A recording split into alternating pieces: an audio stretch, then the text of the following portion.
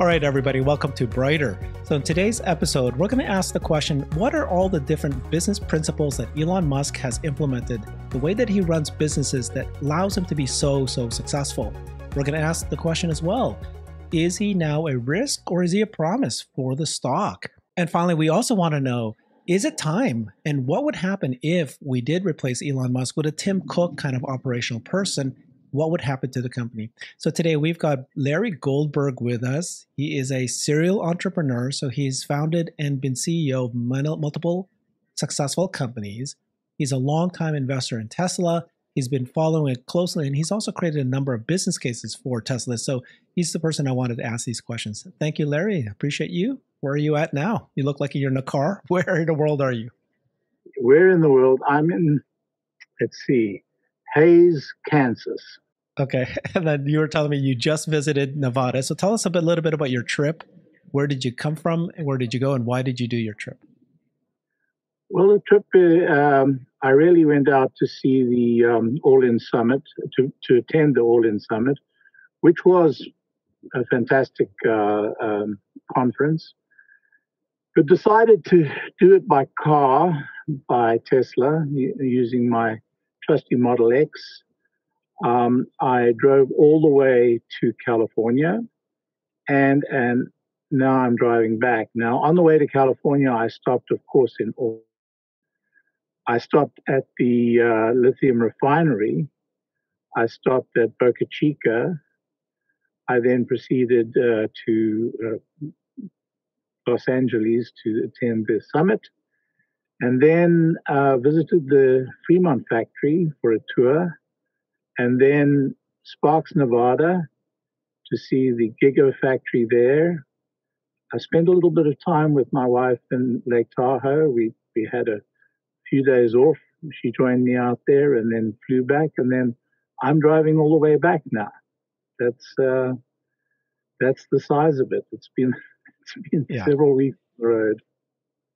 Okay, fantastic. So let's get to the meat of the particular topic we're covering today. So we know that Walter Isaacson, a well-known author, has written several books and biographies. I've read 4 of them. And Einstein and Steve Jobs, obviously good ones. And then he's just recently written a biography on Elon Musk. Many of our viewers have already seen this, have already talked to a lot of folks about this. But the 3 topics I think you have actually delved into yet, I want to ask you, right, is one is, what are the business principles that Elon has done that has made his business successful? 2, is he actually a risk? I mean, we saw that he does demo mode. He has a lot of crisis attention that he likes to do. I want to ask you those questions. And then related to that is it time for him to get a COO? Is he really necessary for the growth of the stock as it goes forward? What's the risk, right? So which of those, let me just show a quick kind of while we're talking here. What is the, which one of those do you think you want to cover first?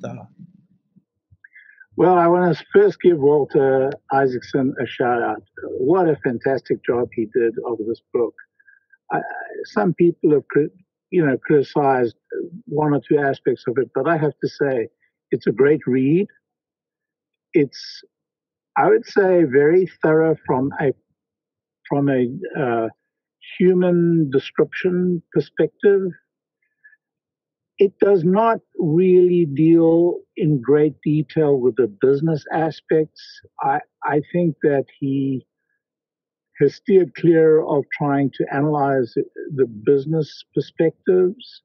He's definitely dealt in great detail with Elon's approach to business, but he's not dealt, with the underlying business in any great detail. And in fact, in some respects, he's kind of glossed over some very critical moments in business, in the businesses that Elon has been in. And, he dismisses, for example, the Boring Company out of hand. He gives it maybe 5 lines and then dismisses it as a failure. I think there probably is more of a story behind that. And there's probably a lot more to the Boring Company than he gives it credit for. So, but all in all, great book.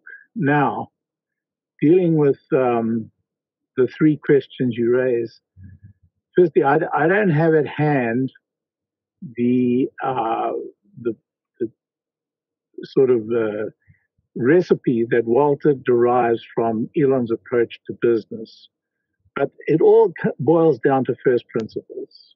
It all boils down to getting to first principles of the problem at hand, assessing the cost of the product you're trying to develop based upon the actual material that goes into that, the actual raw cost of that material, and then determining from that what the value is of what you're trying to create, and then getting rid of everything that is unnecessary in that product.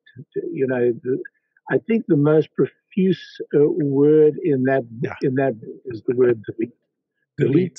Delete. Elon is focused on this notion of deleting from the product everything. And he says, if you don't have to go back and add back at least 2 out of 10 things you've deleted, you haven't deleted enough, because it's only when you actually discover, that something is really missing that you realize you actually do need it. Now, it's amazing, the repetition. One of the things that strikes you about Elon when you go to the events and you listen to his interviews is that he repeats himself so frequently. And, he has kind of a standard mantra, and he will repeat it again and again and again. Really, I mean, if you read the book, you hear that repetition again and again and again. He has such a simple approach to business, to building product, developing product, building the product, and delivering the product. And he breaks it down to this absolute raw simplicity, and he does it again and again and again. It's amazing. It is very amazing. So I did take a look at a perspective when I read the book in terms of the business principles that I'm learning from Elon Musk and how he's become successful. And so you've named all the big ones, but let's go through the list, right? So first, incredibly shocked, or not shocked, I think that's the wrong word, but that the idea that he's mission first. He really was driven by mission, and it's not about making money. And in fact, expects to lose money, but he thinks that mission is worth it. That drives his desire to work hard. That's what he tells his employees, why you need to work hard. It's not because we need to make more money. So everything is basically, that's the underlying theme, was everything is mission first. He was mission first for decades. Okay? When it comes to what you were saying about first principle, that's obviously his underlying platform here. And I just found it really interesting, some of the examples he gave. Like for Boring Company, initially they need to drill a vertical hole in order for it to get it started, even to build the tunnel, lower it down. And he said, well, why can't it be just like a groundhog, or they don't have, they just point their nose down and they start going downwards. Like that's how they did it. That's kind of brilliant stuff. And how he always questions requirements, always asks who, and assigns a person's name to it, not a committee. Who created that requirement? Question it. Why do you still need the requirement today? Dig deep into finding out. He learns by failing. So he's willing to try things and fail fast is kind of his approach. But it's better to make a decision and move fast, right? Cost savings. So relentless focus on cost savings. This is interesting from the richest man in the world. These are very profitable companies, and yet relentless cost savings. And it's just a matter of delete, like you said, is just so critical, because when you have cost savings, when you delete things, it's not just cost savings as the value prop. There's so many more. And then he's stubborn, but he's also very flexible. I actually think what you just said about him repeating things is obviously, like, people go, is he the greatest a great communicator? He's not, because he hesitates, he stumbles. he says but actually he's the best because if you keep repeating something, people need 9 times to hear something before they understand it clearly. And so those are like some of the things. He's very he takes a lot of risk and he doubles down. But those are things I don't know are actually good business practice or not. So all the things I just said, which one do you want to dive deep in? That speech impediment you spoke about, the first time I heard him speak, I was appalled. I thought, this guy's himself. And, I've now heard him speak many, many times, and I've heard him on interviews, I've heard him in, investor calls. I just get the sense that his brain has got multiple, he's multi-processing, and he's got so many threads running at the same time. His speech, he just can't catch up with his mind, with his speech. I think that's the problem. I think he just, he needs he needs more bandwidth in terms of communication. That's the sense I get. He seems to have multiple threads running at the same time, and he has a hard time, focusing on, the question at hand when he's got all these threads running at the same time. I think that the most important, if not the key lesson, I guess most important is the key lesson to be learned here is this notion of, this delete. This idea you have to keep removing these requirements. When I think back in my career, how frequently I fell into the trap allowing, the product that we built to become far too big, far too soon. And I would say that's probably one of the biggest mistakes of the multiple businesses that I've had. As I look back and having read that book, it's just so clear to me now that, that was the key. Now, if you look at the products that he's built and you think about the complexity of them, Falcon 9, when he took the leap from Falcon 1 to Falcon 9, and here, Walter doesn't spend too much on that, but of course, I know a lot more about that background than Walter actually goes into. But the leap from Falcon 1 to Falcon 9 was incredible. I mean, go from this tiny little rocket to this massive rocket, skip through Falcon 5, I guess it was, to Falcon 9. I mean, it was an incredible leap. And the leap incorporated the design of a first stage that could be ultimately proved to be able to be recovered.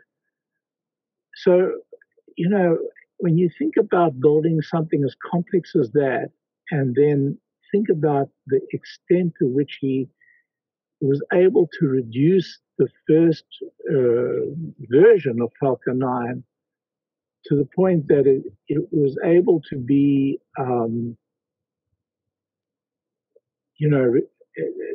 it just boggles the mind. And it was in just that 4 or 5 year gap. It just, the level of drive that the man has is just staggering. That aspect of his years of miracle, and there were so many miraculous years. It wasn't just one event; it was so many in so many different businesses. And you think about how he managed to achieve that. I think that's the piece that I missed from the book, and that's the piece that we know from his life. And to somebody who's tried to create a business and has created a business, I know that at one point I did have two companies and was running two companies. I couldn't do it. Four companies, Yeah. five companies, and I think that's Same time. yeah, that's a wonder. That he's able to maintain such a level of detail in so many companies, in such complex products, with multiple products in many of them. That's the level that's the piece I think that was missing for me from the book, because that's a level of complexity I just don't know how it's possible to do. And yet he keeps this very simple mantra, and he keeps expressing it again and again and again. He thrives in complexity. He needs complexity. But the part that I'm struggling with to understand is delete is clearly, you said the most important lesson here. But that may only apply to hardware, because I'm a software guy. I've started 3 software companies, and they're software. And so here he's creating X, and he's like the everything app. So he's not deleting, he's adding functionality. In fact, with the X app, you can now post job listings. It used to be a separate app just for jobs. Now it's like X can do it too. He's probably going to add dating there. And anyways, but delete, doesn't mean that you can't add, and he does. I see. But he always starts by deleting. He starts by reducing to the minimum, and then he adds from there once he understands what the next is. That's the magic. I mean, I build software products, and invariably, the software product I build is too large, too many features, too much going on for the first, for the minimum viable product. And understanding just how minimal that has to be is so important. Okay, wonderful. Thank you so much, Larry. That was good. We reviewed a number of the things that he has as skills that I'm learning from. Let's go to the next topic here, which is, is he a risk? We have learned from Walter Isaacson, and many of us have seen it in just his own behavior, that he goes into what they call demon mode. He's crisis attention. He's looking for crisis. He can't settle down and just be happy with the peace and laurels, the wins that he's got. He's always looking for the next crisis. So is that the kind of leader? What is that going to do, to the stock? A lot of institutional firms, they're very concerned about him as a risk, as a leader. He's not your standard leader. He just says what he wants to say. He gets himself into political issues. What's your thoughts on, is he a risk or is he a promise? What's your opinion on that? I said, well, you mentioned that Walter said, he creates crises. Actually, he generates crises as a means to focus an organization on a particular area. I mean, in some cases, he just generates it out of fresh air for no apparent reason, at least for no apparent reason, according to Walter. Clearly, his motivation is to focus his organization, and he does this by generating these crises. Sometimes the point of them is not as clear to the audience or to his companies or to outside investors as they are to him. We have to look at his successes and his enormous achievements and measure, his methods against those. So, the example often given is, Tim Cook. Tim Cook took over an organization that was the the work of a genius. Steve Jobs was a genius. He created this organization. He saved the organization when the conventional CEO took over and managed to destroy it. And he saved it and resurrected. The turnaround was unbelievable. The question you ask, though, is the question that that has been asked of me in recent times: is it time for a Tim Cook to take over, say, Tesla? And I'll give you the simple answer in my view, and it is no. And the reason is that Tesla is a work in progress. It is really at the beginning of a very long journey.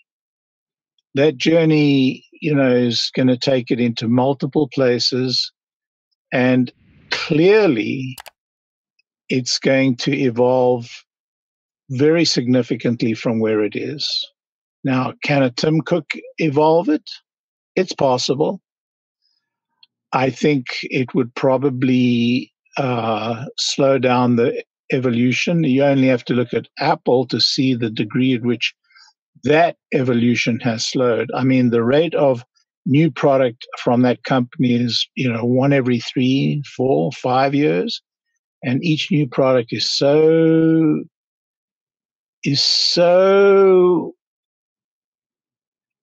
tough to actually get out into the marketplace. Mm-hmm. When I think about, the evolution of product there is just, it's become very, very, slow. I mean, that's all there is to it. I don't think this would have happened under Steve's leadership. Now, would it be bad for? Well, the stock would probably be okay.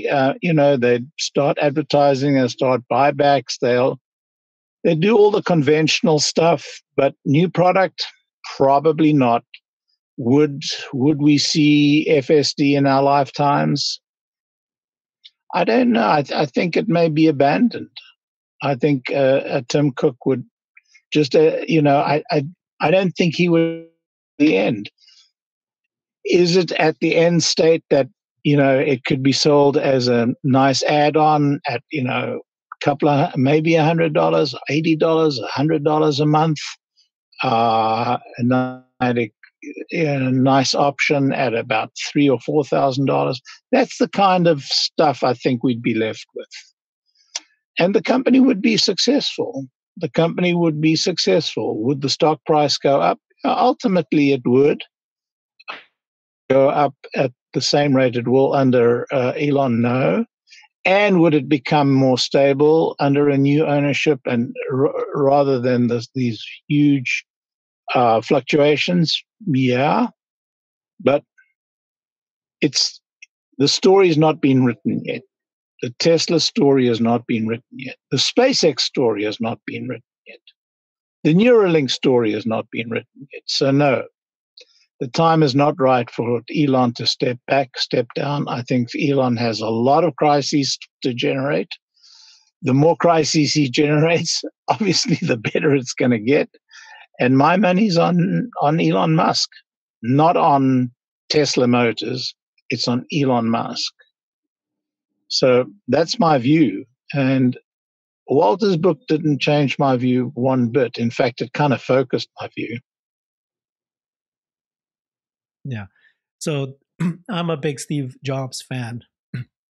But I think that Elon Musk is not only 10 times, maybe 20 times, maybe 100 times better. But I noticed that there's 3 things that they really do similarly. So if one was delete, delete, delete, that's Elon doing that. And Steve Jobs was very famously known to simplify to just 4 quadrants and focus on the things that matter, and things that don't dent the universe, don't do it. Like at one point, Apple was creating their own printer. He said, that's ridiculous, let's not do that. But then they both have a relentless drive to achieve something very quickly. And so the people who work for them, they all talk about how they're demanded to work hard, work long, really focus 100% of their time on the business, just like they do, Steve Jobs and Elon Musk do. So they ramp quickly.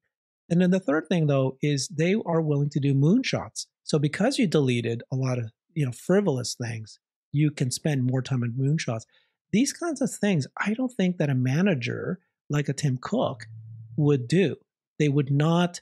They might do the cost cutting. I think that certainly Tim Cook does that, but I think like he's more of the kind of the business kind. Like he'll cut the whole business rather than focusing on the details. I don't know about that part.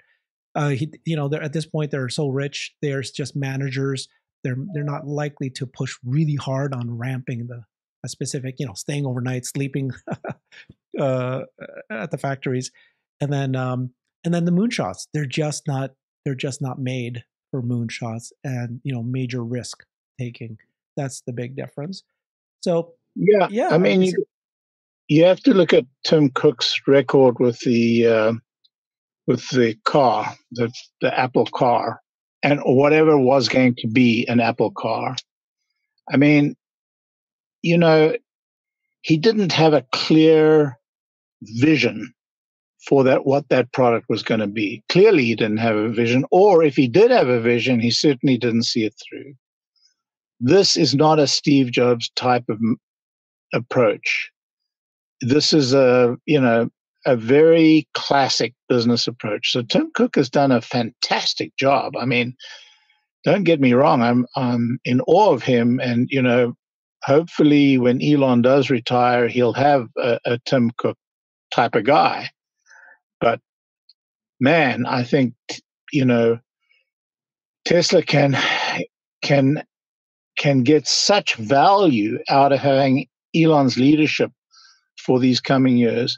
I mean, I have to say that if you look at Elon's leadership of Twitter, it's amazing what he's product in such a little time. Now, yes, he's really scared a lot of advertisers away, and they're not coming back by the droves, and they're not spending by the drove yet.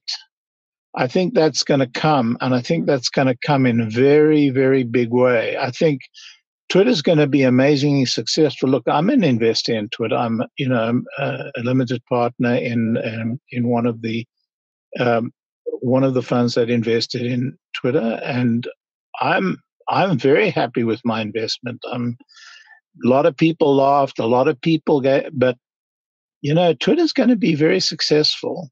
It's going to be very, very successful. But there, Elon got involved in a most, very strange way, and one has to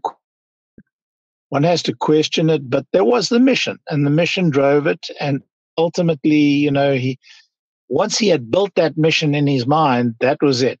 He was going to end up doing it. And it's a work in progress, but my word, the work is happening at a rate I never believed possible.